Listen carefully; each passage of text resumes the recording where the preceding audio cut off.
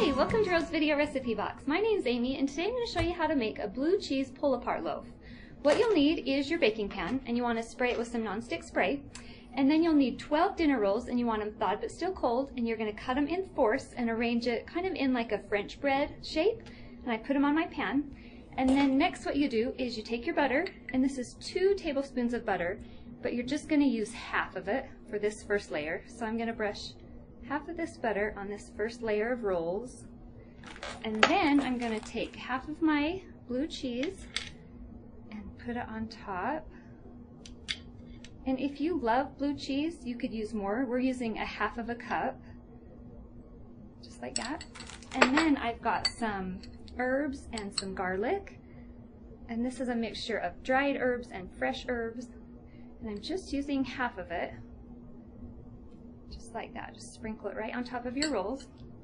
And then next what you'll do is you'll take your other 6 dinner rolls, so it's 12 rolls total, and you're going to cut them into fourths. So I'm just using a pair of scissors, and it's just really easy. You just cut it in half, and then those halves in half. So now you're just going to take these, and you want to stack them right on top. Just fill it in.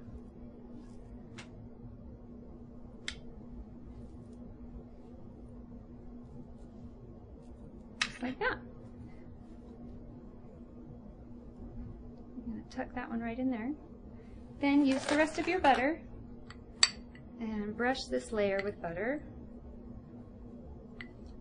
And I'm going to use all of it up and just let it soak down through the layers.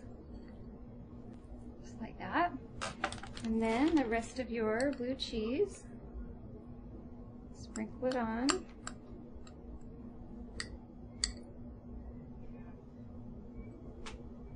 And your herbs.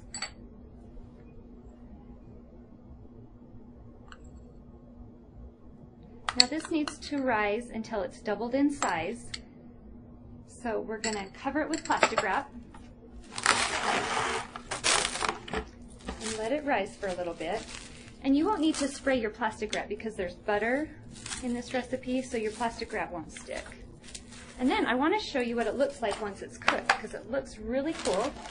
Tastes even better. This is the blue cheese pull-apart. If you'd like the complete recipe, visit rosebread.com, and thanks for baking with Rose.